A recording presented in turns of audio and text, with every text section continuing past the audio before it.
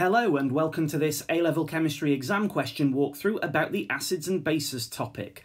Feel free to download the question from the link in the description, have a go at it yourself, and then watch this video and see how you got on. Pure water dissociates slightly, as shown by this equilibrium. We've got water on the left, then we've got the reversible reaction symbol, and then we've got hydrogen ions and hydroxide ions on the right-hand side. We've got the enthalpy change symbol showing us it is positive, so endothermic. The Kc expression is shown here for the equilibrium constant. We've got the products on the top with square brackets, which means concentration, and then reactants on the bottom. And then the ionic product of water, Kw, is shown here as H plus concentration multiplied by OH minus concentration. In A, we are asked to explain why the water concentration is not shown in the Kw expression.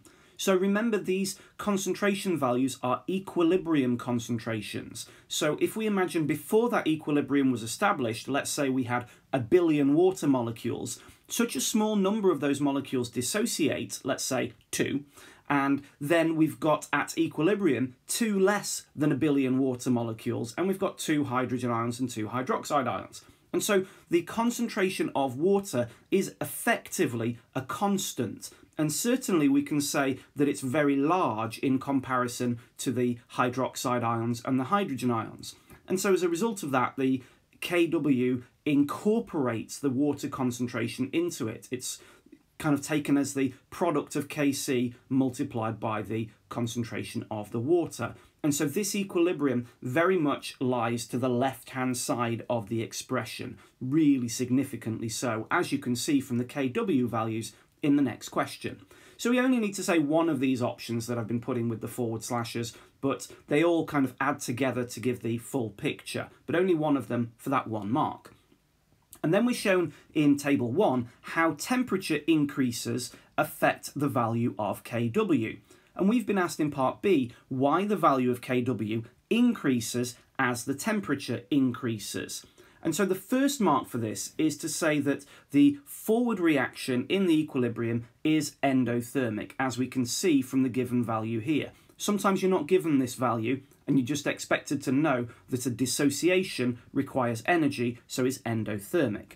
And so as a result of that endothermicity, the equilibrium will shift to the right-hand side when the temperature is increased, which gives us a greater concentration of hydrogen ions and hydroxide ions, and so the value of Kw will be larger. In C, we're asked to give the expression for pH, then to calculate the pH of pure water at 50 degrees, and we're commanded to give the answer to 2 decimal places. That's standard for pH values because it's a log scale and the 2 decimal places are important. Then we're asked to explain why water is considered neutral at 50 degrees C. Firstly then, the expression for pH is that pH is negative log to the base 10 of the hydrogen ion concentration. And to be honest, we don't need to put the base 10 here because that's sort of a requirement of a maths paper. In chemistry, we assume that when you write log log, we mean log to the base 10. And then for the calculation, because this water is pure, the hydrogen ion concentration is going to be equal to the hydroxide ion concentration. So Kw is the product of those 2 numbers. And so what we can do is we can substitute in H plus for the OH minus. And so we're left with Kw is H plus squared. And what that means is that H plus is equal to the square root of Kw. And at this temperature, 50 degrees C, the Kw value that we need to use is 5.48 times 10 to the minus 14, unlike at room temperature where the value is different. 1 times 10 to the minus 14 is what we take for standard Kw values if you've not been told anything different, but here we need to use this value for Kw. And so we need to take the square root of 5.48 times 10 to the minus 14. That gives us the H plus concentration, and then the pH is going to be the negative log of this value, which gives us 6.63 to 2 decimal points.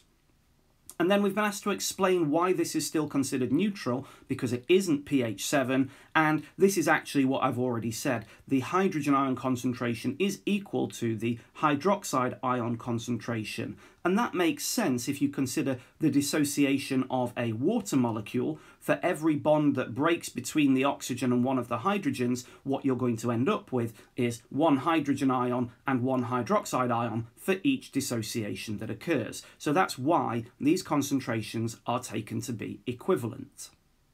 A pH meter is calibrated using a calibration graph. To create this calibration, a pH meter is used to measure the pH of separate solutions, each with a known accurate pH. They would probably use a range of different buffer solutions to do this. And so what you would have is you would have the true pHs, that's the pHs of the buffer solution that you've used, and then you would record the value on the y-axis that your pH meter is reporting, and then you would plot this as a graph which you would expect to be a straight line. And then what you would do is you would use the measured pH meter reading to determine what a true pH value is for something that you don't have a buffer solution for.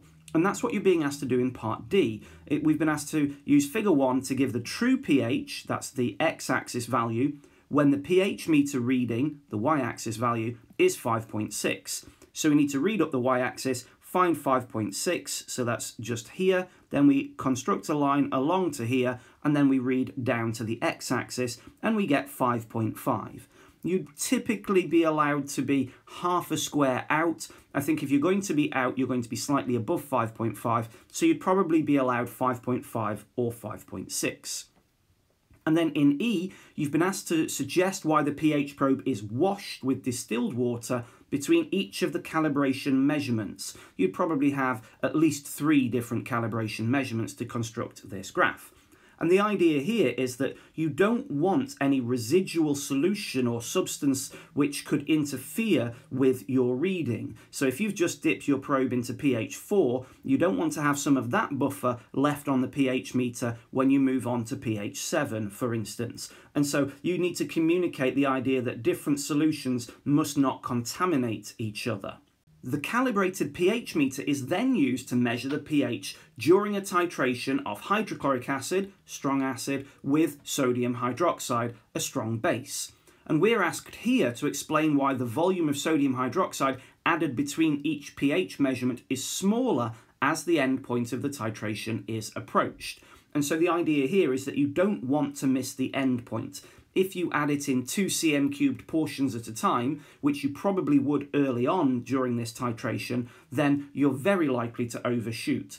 And so what you would probably do is go up in 2s early on, then maybe 0.2s closer to the end point, and probably 0.1s at the last minute.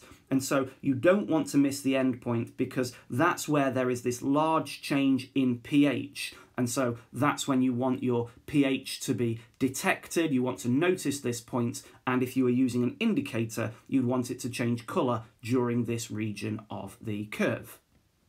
And during this titration, you would collect the data and you would plot a graph, and this is the graph that we would expect. And so you can see that we're using hydrochloric acid because it's a very low starting pH, below 1 by the look of this y-axis value, and you can see that sodium hydroxide is a strong base because we're finishing with a pH of something like 13 when you've got an excess of sodium hydroxide. And the end point that I was mentioning, that point where the pH dramatically increases, that is at about 25 cm cubed from this graph. And then table 2 shows some data about indicators. We've got 3 different indicators, and we're told the pH range over which they change colour. And then we've got the colour in low pH and the colour in high pH for each of them. And the student is planning to do the titration again using an indicator to determine the endpoint, presumably rather than the pH probe. And we're asked to state why all 3 indicators are suitable for this titration. And the suitability of an indicator is determined by whether it changes colour at that rapid pH change that occurs at the endpoint. And the answer must be that that is what they do. They all have their colour change, which coincides with this steep or this vertical region of the titration curve. And we can prove that if we find their range on the graph. And so bromocresol green changes colour at pH 3.8, which is about here, up to about 5.4, which is around about here. So it's towards the bottom end of this vertical region, but it is still acceptable. It would be yellow at first down here and then turn to blue thereafter. And then phenol red could similarly be used. This was very obvious that this one can be used because 6.8 to 8.4 is this region here, almost in the middle of the vertical region.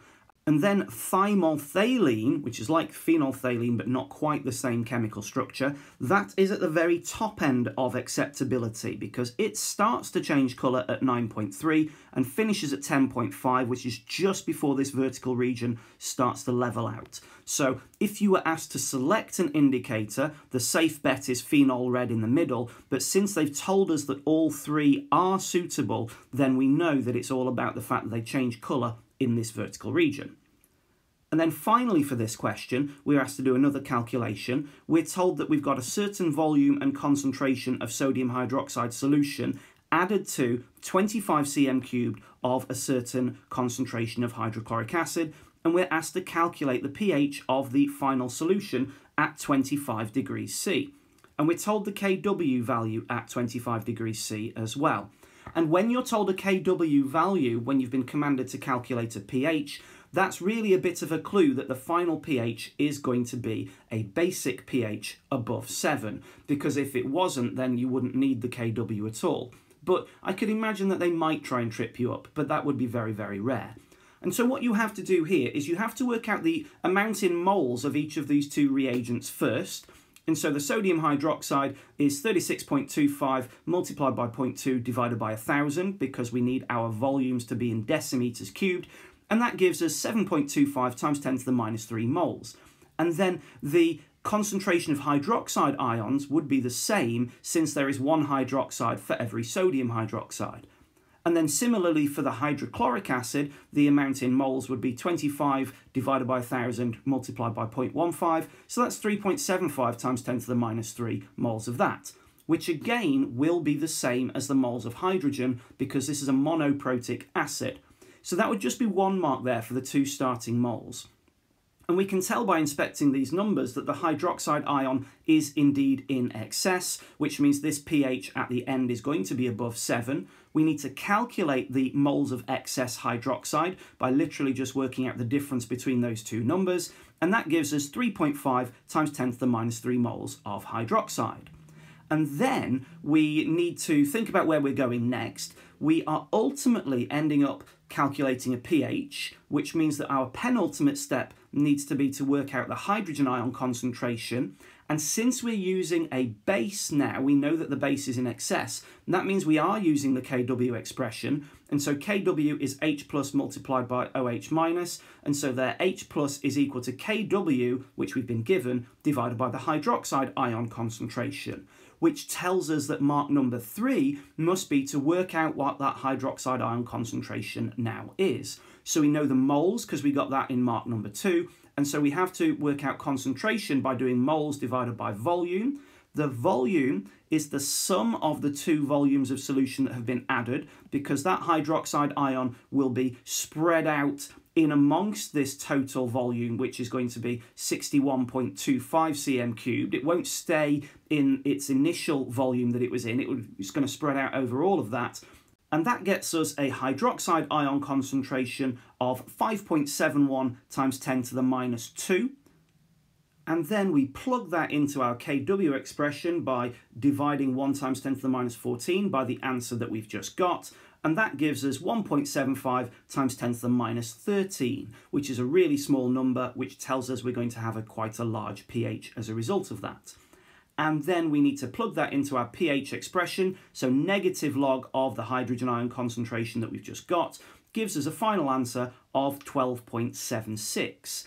which I do recommend giving to 2 decimal points because that's a really good habit to be in for pH calculations. But actually, when the pH is greater than 10, they're usually quite forgiving and allow it to be to 3 significant figures, which is 1 decimal point when the value is above 10. So 12.8 would still get you that 5th mark here, but I recommend 2 decimal points for those good habits. Okay, that's the end of this video. I hope it was useful. I'll see you again soon.